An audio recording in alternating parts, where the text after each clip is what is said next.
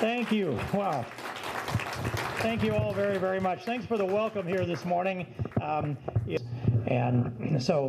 But the petroleum industry doesn't like to. First of all, you know, the big subject that's before us all, that some might refer to as the elephant in the room, is a situation of a New York Times quote.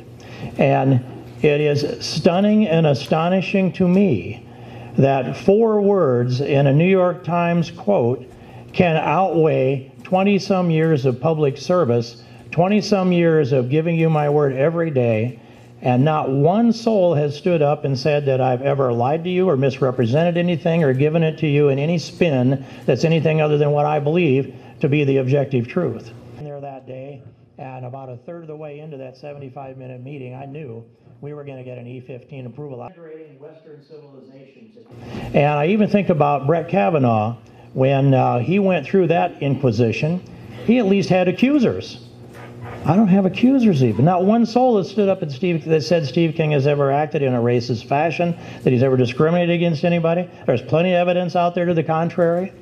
It is, I think, worth noting that while they were spending millions of dollars calling me a racist coming up to the last election, that we were doing 12 events altogether for the Tanzanian Miracle Kids, which most of you know about by now. This is the same difficulty that exists. I insist that we look each other in the eye and tell each other the objective truth, and that we call out people that are taking us away from that, because there's no way that we can be a free constitutional republic if we don't have freedom of speech, thought, and expression and assembly. And we're doing all of that here today. And if we do that right, we can identify our problems, and we can debate the solutions, and we can come to the best conclusions. And that's what our republic is based on. Committee, generally speaking, throughout the next probably 3 years or so.